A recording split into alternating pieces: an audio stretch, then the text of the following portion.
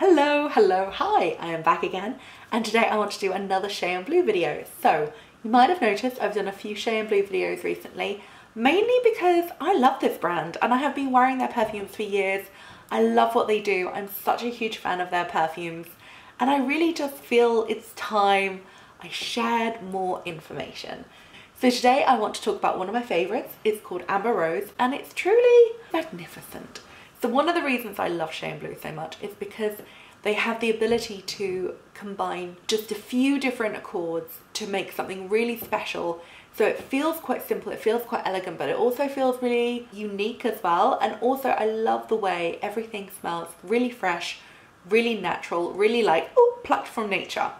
So today we're going to be talking about Amber Rose. I have a cheat sheet. So Amber Rose, they say it sets pulses racing. I agree. I smell divine. It includes notes of May Rose, dulce de leche. I never know if I'm pronouncing that right. It's like a caramel thing. Delicious. And white amber.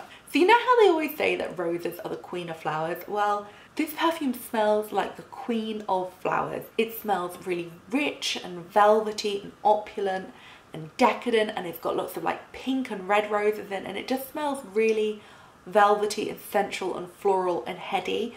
But then because it's got that because it's got the caramel tones, it's also really like sweet and delicious, and you just want to sniff more. It's very addictive, very delicious and addictive.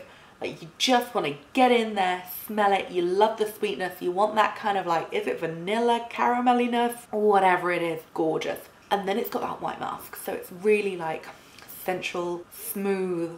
It's got a lot of smoothness. So from the word go, you get that kind of like rich red and pink roses. You know when you're like, it smells like money. But then you also get the smoothness, the caramelliness, the addictiveness of like I never know how to pronounce this, but it's like dulce de leche, the caramel stuff.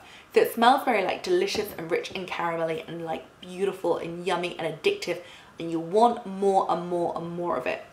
Yeah, it's true, you want more and more of it. It's delicious. And then it's got the white musk, which is very like smooth and soft and sensual and silky.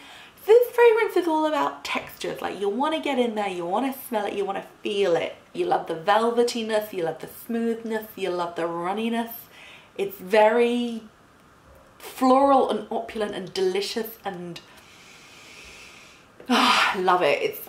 It's so good. And the caramelliness is kind of almost a little boozy, you know, it's kind of almost like, it's like a slightly whiskey caramelliness. It's delicious. The roses are really like juicy and rich and full, and oh, and then that white musk just leaves that trail of like elegance, like I don't care, you keep on walking, you know. It's just, oh, it's just so good.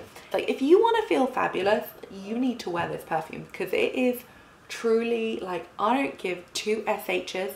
I smell amazing and I feel good about myself and I am having a damn good day. That's how I feel when I wear it. So that is the perfume. I just want to tell you a little about it. And also, if you want to smell some other delicious Shay and Blue perfumes, you should try Salt Caramel, because that is delicious.